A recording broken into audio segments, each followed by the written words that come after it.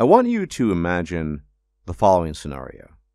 You're born in 1899 on the 3rd of April. And so you turn 18 on April 3rd, 1917. You're young, you're in the prime of your life, and the next day, the American Congress declares war on the Axis powers, and thus the United States enters into World War I. You're now 18, so of course you're going to be drafted and sent over there, and there's no small chance that you'll be injured or lose your life. In particular, you'll be stuck in the trenches, charging into enemy gunfire and explosives. And it's not just that your life could end, it's that your life could end in a particularly egregious and horrible way. Now, I want you to imagine that you are born in the year 1999, on the 3rd of April, and you turned 18 in 2017, which means you're 25 now. You weren't sent off to a war, you didn't die in the trenches, you didn't die to shrapnel, you didn't get an infection, your limbs didn't have to be amputated. And I want you to think about these two scenarios, set apart 100 years. You see, it's absolutely true that there are a lot of negative things happening in the world. There always are, and human beings are naturally drawn to the more negative. It's classic, right? We're always attuned to danger and bad things. We don't really get excited for the most part when we hear about puppies or kittens being rescued, or teenagers mowing the lawn of elderly people. And that's especially true in the attention economy. I contribute to this as well as a content creator. A lot of people would describe me as black-pilled, in fact, which may or may not be true depending on your perspective. But the reality is, oftentimes things are not black and white. Sure, some things are, such as getting hit by a Mack truck or taking a bullet in the head if you're on the receiving end. Those are black and white scenarios. But the question I'm trying to pose to you here, if you compare the 100-year separation in the thought experiment I gave you, is, was it really better back then? Well, some things were. Assuming you'd survived World War I, you probably would have come home, found a wife, gotten married, had kids.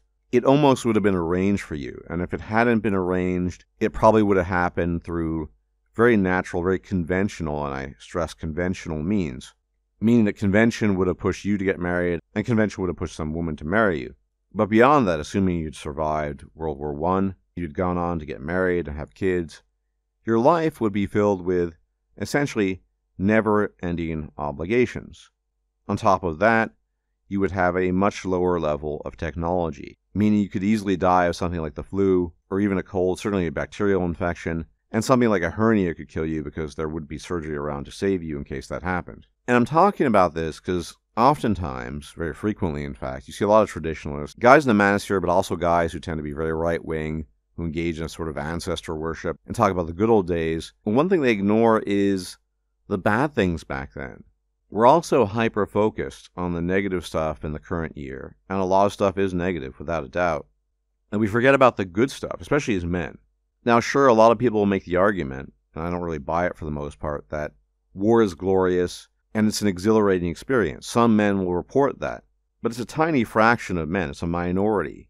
For most men, war is terrifying, it's horrifying, it's dangerous, it's not fun, and most men would prefer, sound shocking, to work their part-time job where they get their paycheck so they can pay for their video games versus dying in the trenches of World War I.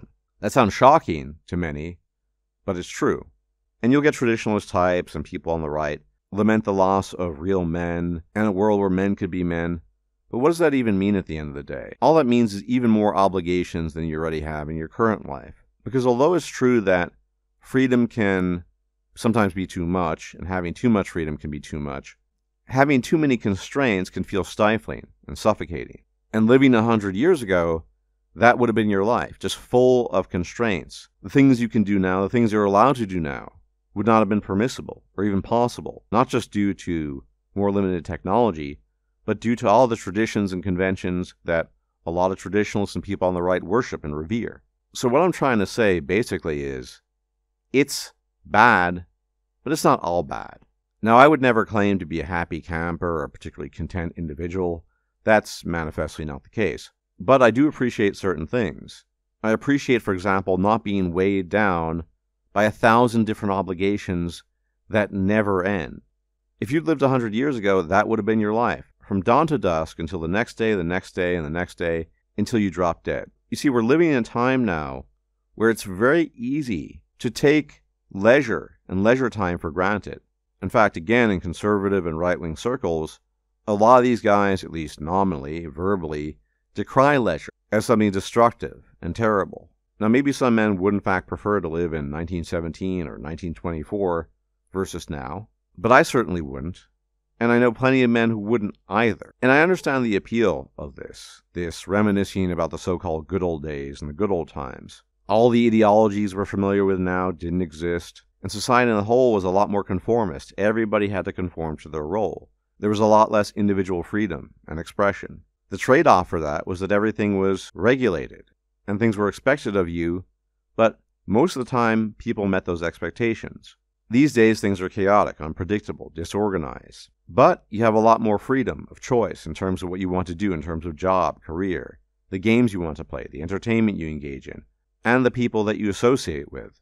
With the internet, new opportunities and possibilities have been opened up, especially in regard to the final point. How many of you have grown up with people that you fundamentally didn't really get along with, but because you were in the same spot, you just kind of hung out with them, you talked to them?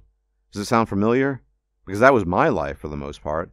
And I've talked to lots of people over the course of many years who've been online a lot, and they echo the same sentiment. So although things are bad, I don't think they're quite as bad as a lot of people say.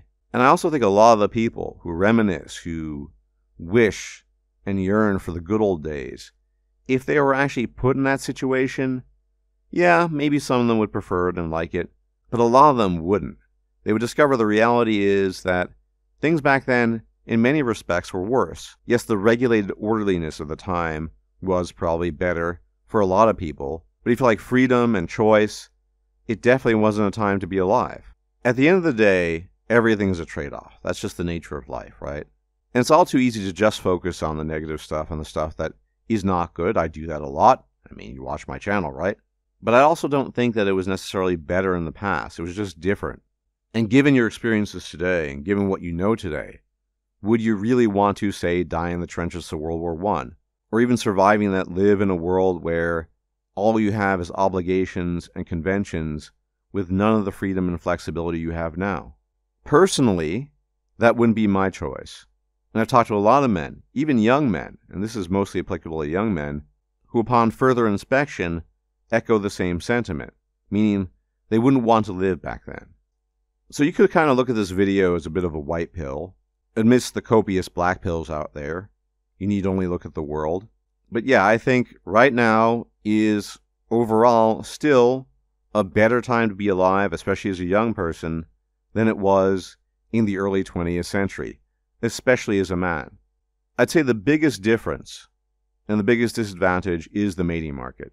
Back then, you would have been guaranteed somebody. Now, somebody doesn't necessarily translate into happy wife, happy life, or anything like that. And you might not even got along particularly well with the person.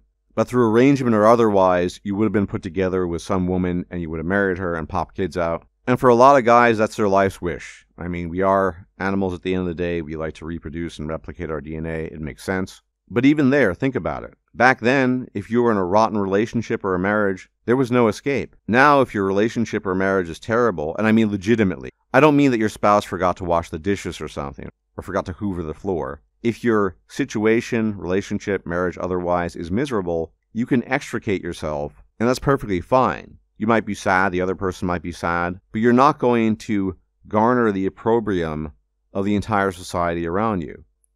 And frankly speaking, I think that's a pretty good thing overall. So at the end of the day, everything's a double-edged sword, but it's important to bear in mind that the double edge is a double edge, and there are some nice things to the one edge, and there are some bad things to the other edge.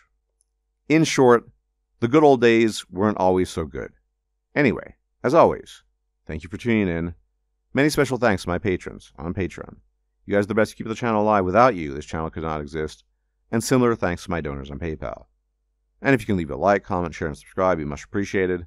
Until the next time, if I'm still alive, I'll check you out then. May the gods watch over you. Bye-bye for now.